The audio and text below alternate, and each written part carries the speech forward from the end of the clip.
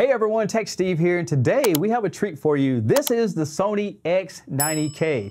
Now, if you've been following my channel, you probably realize I've been doing videos on the X80K and the 85K, but this time we have the 65-inch big boy. This TV has full array LED, and that's going to give us that really good local dimming. Plus, it has the XR processor. Addition to that, it has the XR contrast booster. It works off Google TV. And of course, it has that famous Sony color science with the tri-luminous. Addition to that, this is 120 Hertz, and I can't wait to get it out of the box to show you guys what it's all about. As always, this is a unboxing and my first impressions. As I get everything filmed, we'll go over the full review. So sit back and relax, and let's jump right into it. All right, guys, we're going to get this out of the box, but since it is a 65-inch television, it takes two people. So I have my friend Justin over here to help me out once again to get this out of the box. So Justin, the first thing we need to do is take these little clips out, starting off with the back side. Now, since we have the clips out, we're going to go ahead and lift this box, but be careful because, again, TVs are known to fall out based off of the packing. So it looks like this one's packed pretty well. There we go. Let's go and put this back here. And looks like we have some styrofoam. All right, we're going to just put it on the back side so we can take a look at where the feet's mount on. Another thing about this television, it comes with these very heavy feet, and the great thing is they snap right in place. So I'll go and put this side in and just snap it like this. And if you ever had to remove it, you just take two fingers, pull it right out. Makes it easy to mount on the wall. So Justin, go ahead and do your side. So now that we got the TV together, I'm going to show you what comes in the box. So of course, it comes with the remote control, and it also comes with the power cord, the setup guide, and some adapters to help mount the TV on the wall. Now we're going to take a look at the back of the TV, which is not a big deal because chances are this will be against the wall, but I'd like to show you anyway. Up here we have some ventilation slots and some more ventilation slots here at the bottom. It's got this little square design that goes all the way across, and you can see there's a nice little triangle look right there. Over here we have the power cord input, which is standard.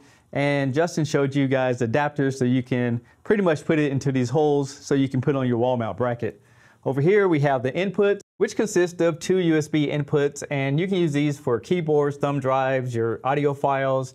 And I haven't checked it with a hard drive, but I do know that one of them is 3.0. You also have a fiber optic input. You can also use this TV as a center channel with an adapter just by plugging it into there. And then it has 4 HDMI. And it's really confusing because some people say that two of these are HDMI 2.1s and two of them are 60 Hertz, but I'll check that out just to make sure. And I will tell you that if you have gaming, 3 and 4 will support auto low latency, where these two will not. You also have a LAN connection plus Wi-Fi is built in, RS-232 serial port for service, and you have an RF blaster input as well as an ATSC 3.0, so it does support that new next-gen 4K over-the-air content. So overall, buying a TV like this, it's going to take about 15 to 20 minutes to get everything set up, assuming that you have your Wi-Fi password and you have a Gmail account already set up. That's about how long it took me to get through all the menus.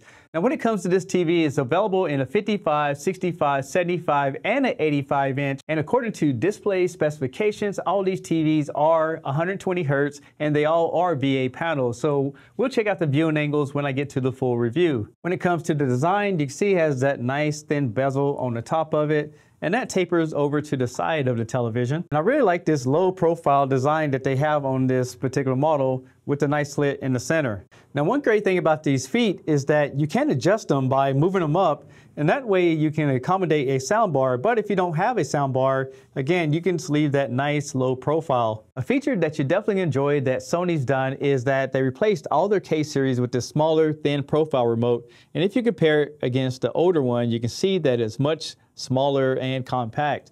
Now, this came with the J series, so if you have that series, this still works, but you can see they got rid of a lot of buttons that most people don't use, but some people still like the number pad, especially if they're using over-the-air TV tuner, so they can go directly to the numbers. But you can go into the menu and add favorites and stuff like that to offset that feature. I haven't did any gaming on it yet, but as expected, if you have a PS5, you want to use input 3 or 4. For this reason, you have these options down here, and since the PlayStation does not support Dolby Vision, you want to go ahead and switch it to VRR. That way you don't have to worry about any of the settings. It's going to control everything that you need. Next, I want to check out input 1 and 2 because there's no confirmation what it really supports.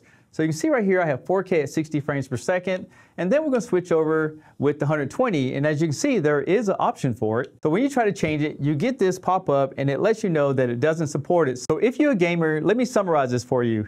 Inputs 1 and 2 is good for 4K at 60 frames per second. If you drop down to 1080p, you can get 120 frames per second, which is really good for someone who doesn't need that high resolution. Now inputs 3 and 4 both supports 120 Hertz gaming at 4K resolution. So there you have it. Now I'll leave you guys with this before I get the full review. This TV has a beautiful picture. The colors pop.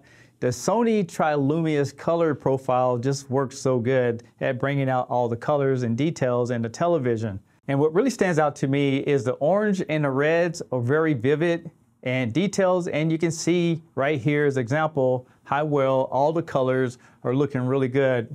And I can't wait to put some real content on this TV so we can actually see what it really can do for its performance.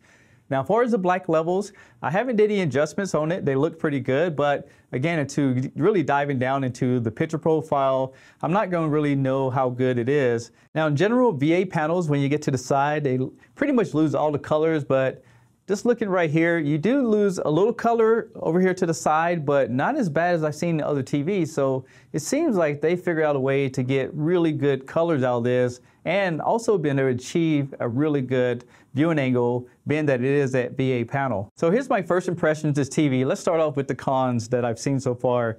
I wish this TV had 3 HDMI 2.1s minimum. You use 2 of them for your gaming consoles, for your Xbox Series X and your PS5, and have a separate one for eARC for your soundbars. So if you have 2 of those gaming consoles and you want to get the maximum out of it without having to plug them in and out all the time, you would definitely have to get some kind of switcher, or you have to run one of those consoles at 60 frames per second, which is okay for the most part.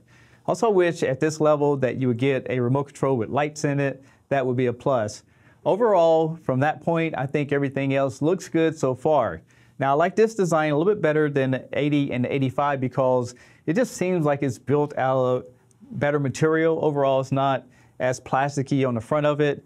I like the fact that these legs are very sturdy. And one thing that a lot of people don't know is that this is a true 10-bit panel where the 80 and the 85K are 8-bit panels with 2 bits of frame rate control. So this is the real deal right here.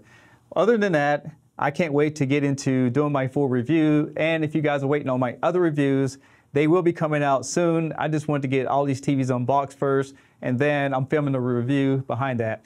So if you guys are interested in a television like this, I will leave all the links in the description below so you guys can go check it out and read more information. Now, I do have a question for you guys, and leave this in the comments.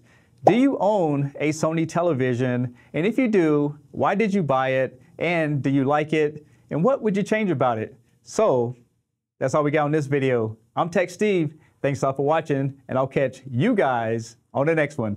Peace! Techsteve.